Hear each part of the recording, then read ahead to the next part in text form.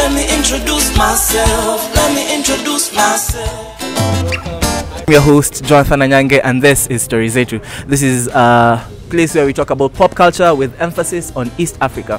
Our guest today is Miller, and I will just let him introduce himself. Miller, how are you? I'm fine. So my name is Dennis Miller. Yes. I'm a full-time filmmaker, or you can say an award-winning filmmaker. Yes. I've done a couple of short films, TV series. Just to mention a few. Yes. How are you finding your journey so far, being in Kenya and being a filmmaker? How am I finding my journey being in Kenya and being a filmmaker? Yes. For me, it's easy since this is exactly what I wanted to do. So yeah, one day at a time, and enjoying it and every time. Yeah. Can you tell us where your passion for film started from? My passion for films.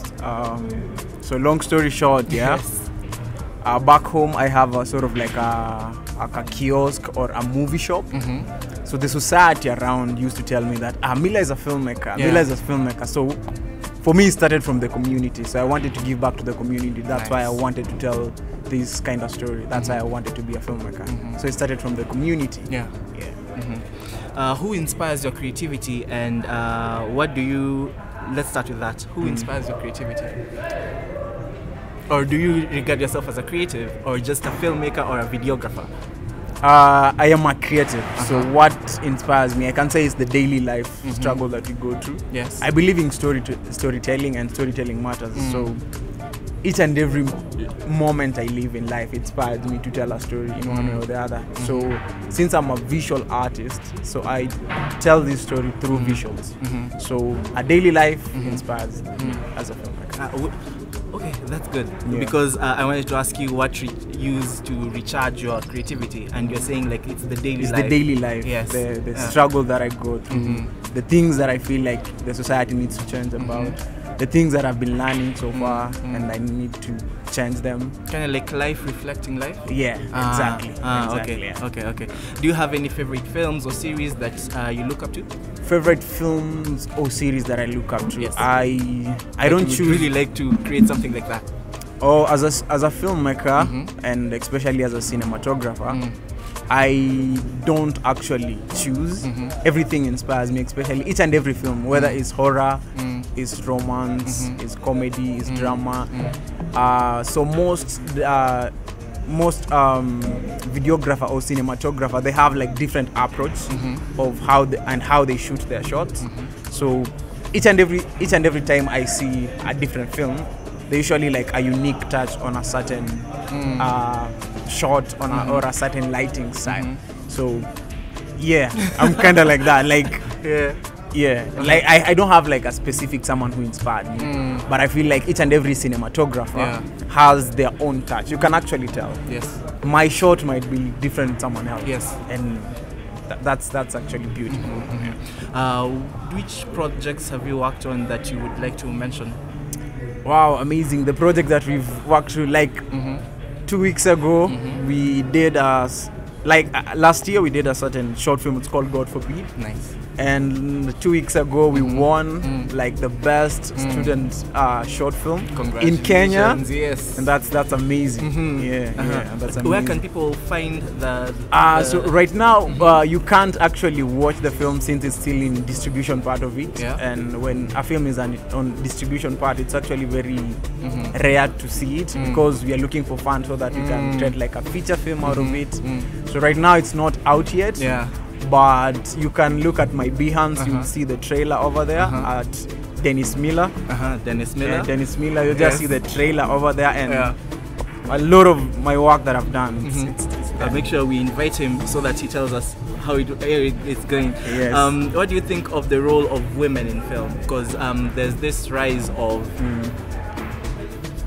encouraging them to get into the film industry, and especially here in Kenya, talking locally. What do you think? Is it something that's being championed, and is it working?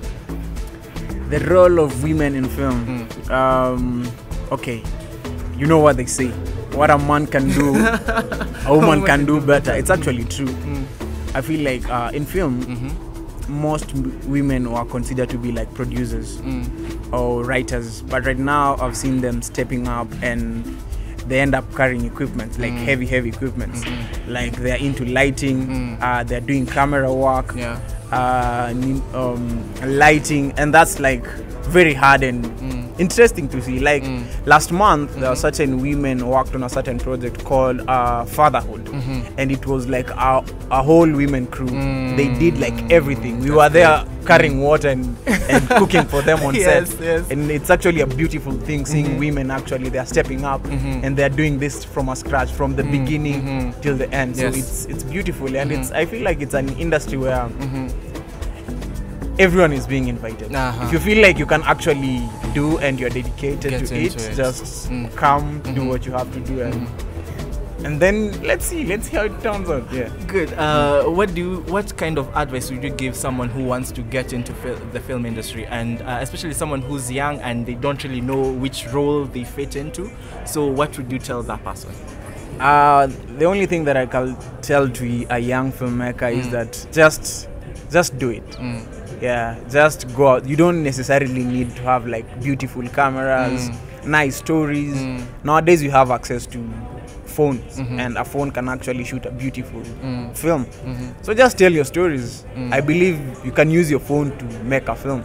Just start. Don't wait for that perfect camera. Don't wait for that perfect funding. Don't wait for the perfect location. Just shoot your story, let it out there. You have access to YouTube, access to Instagram. Just tell your story as well, and then let's see. I believe like each and every time you put your work there, someone is watching, and if they see a potential in a piece that you created, which wasn't like highly produced, someone can see that work and can actually say, that guy has something. Nice. So as the parting shot, what would you like to share? If there's a project you want to plug, if there's your socials you want to tell us, let us know. So right now, follow me on Instagram as Dennis Milamzungu. I also sell fish at Summer King, so order your fish down here. At Summer King, we sell fresh fish. And let's tell stories. Storytelling matters, and it matters in a way that story can exist on its own, whether I'm the one telling the story or you. So let's tell stories, man. Well, thank you so much. I have been your host, Jonathan Anyange. Once again, this is Story Zetu. Find us on all our socials at Story Zetu, be it Instagram, TikTok, YouTube, Facebook, and I think that's it. And they subscribe. And subscribe. Really, please do. Down here. Down here. Thank you and goodbye.